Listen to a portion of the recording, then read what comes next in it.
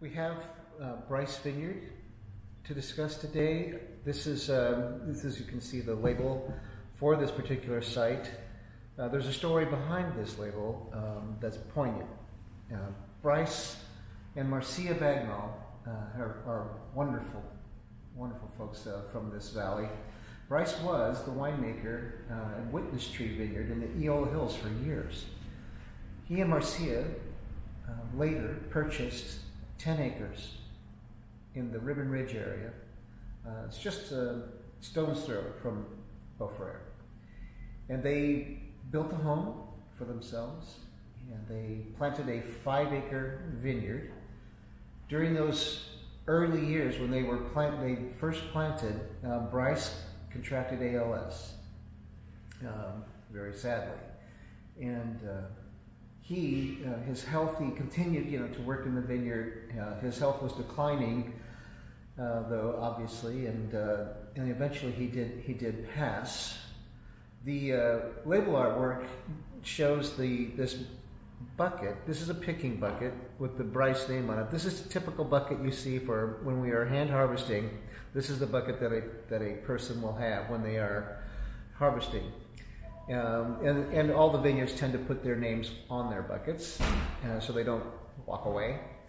This is what Bryce would do because he loved being out in the vineyard. He would take that bucket and he would turn it upside down and use it as a seat to do vineyard work, whether it be pruning, shoot positioning, or whatever was needed at that time of year.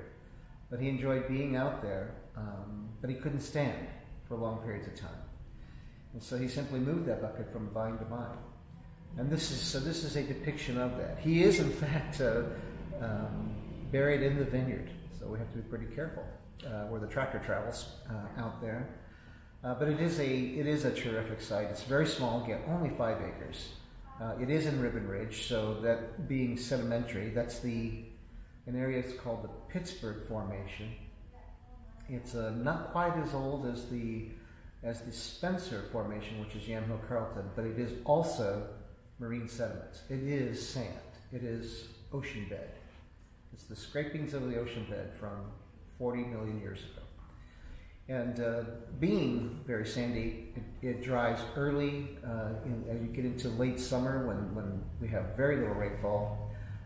It promotes, by draining so rapidly, it promotes very early ripening. It's a beautiful site.